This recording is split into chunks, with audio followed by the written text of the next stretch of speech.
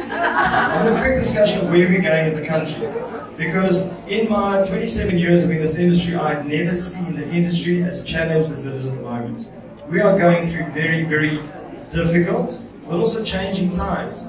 I think it's a combination of what's happening in the economy, but also what's happening in society. Social media is having a major impact on our business. So we've got two choices. We can continue doing the things the way we've been doing it for the last 25 years, or we can change the way we do things to try and get different results. So as a company, we think it's our duty to come up with a new direction, not only for our business, but for the industry as well. There's a lot of you that have been part of Twincare for over 30 or 40 years, longer than I've been around.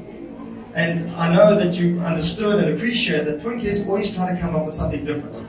We invented things like Managers Week in a Way. We had Triple Pursuit before everybody else started jumping on top of that. Hairstylist Year, which is still running, its 28th year this year.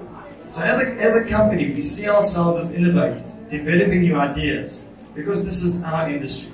The minute you guys close your doors, we close our doors. So it's important for us to be able to work on something that will work for both of us.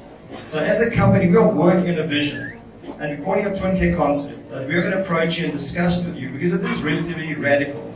And difficult times, like we're going through now, call for radically different ways of doing things.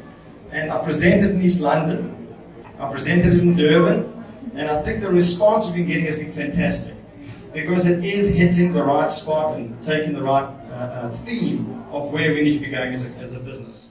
And I think it goes a little bit beyond that, because as an industry, we tend to touch people and affect people in a very different way. People come to hairdressers not only because of the haircuts, but psychology as well. I think if hairdressers have a bit of a blackmailing side to them, you can make a lot of money. Am I right? Yeah, some people are laughing. Well, that's the reality. People come to us because they want to feel better about themselves. People don't wake up in the morning and look at themselves in the mirror and say, oh, I look fantastic, I'm going to go to the hairdresser. They wake up in the morning and think, I need to go to the hairdresser.